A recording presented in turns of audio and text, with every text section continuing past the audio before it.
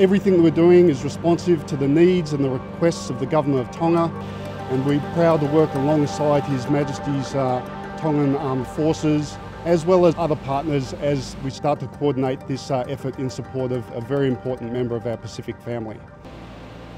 So everything that we do will be in accordance with the COVID protocols that are being established by the Government of Tonga.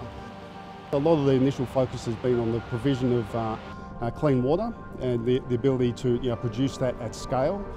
And there's also engineer reconnaissance that's going in very early, which will inform really what that need is. So there's a range of capabilities on board to enable, firstly, the informing of exactly what needs to be done, and then between the ship and the air bridge will flow in the additional equipment required, responsive again to the requirements of the Government of Tonga.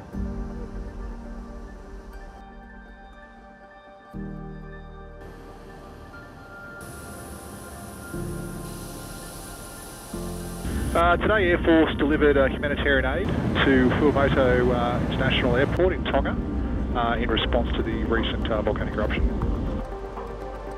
Air Force is accomplished at responding to humanitarian aid and disaster relief contingencies in the region. So complexities specific to today was the airfield facilities that had recently been coated in volcanic ash. It's taken some days now for the airfield to be cleared sufficiently for us to land there.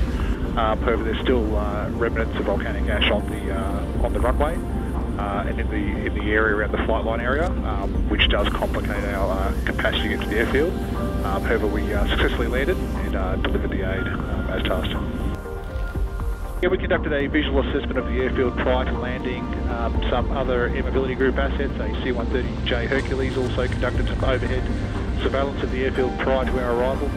And together we've assessed that it was safe to land today and for continuing Air Force operations into Fuamoto. We've been watching the news quite closely and been preparing since the volcanic eruption. However, the actual go-ahead for this mission today did not come till quite late last night when we got final word that the runway would be sufficiently cleared for us to land safely today. It's rewarding being on the first mission in, but there's a lot more work to be done.